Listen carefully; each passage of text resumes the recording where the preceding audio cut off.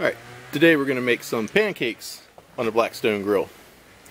So I already whipped up the pancake batter. This is King Author. This will be in the description, so click that link. This is a family favorite. We really like it. So we're going to start first, some canola oil. Get the grill all nice and lubed up there. We're going to use an ice cream scoop, which also holds about a 1/4 cup. And we're just going to take our batter, dip in, put a 1/4 cup of batter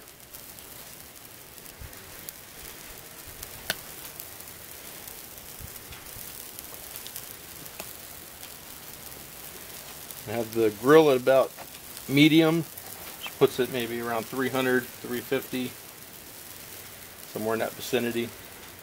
You can get it scorching hot, or just cook them a little bit faster. Prefer a little bit slower so that you have time to get a bunch out before the first ones are ready to be flipped or possibly already burning. So that's enough for now. You can obviously fill this thing up as much as you want.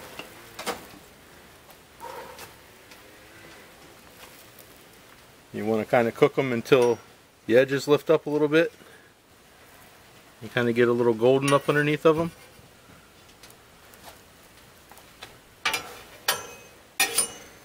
And these first ones over here are ready to flip over. And you can let them go a little bit more, get them a little bit darker. It's all kind of a preference. As long as you get them all cooked, that's the goal.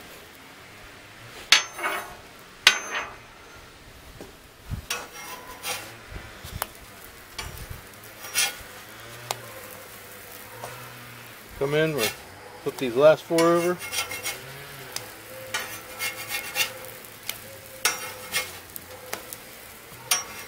Back to these first 4. Show you a good looking pancake.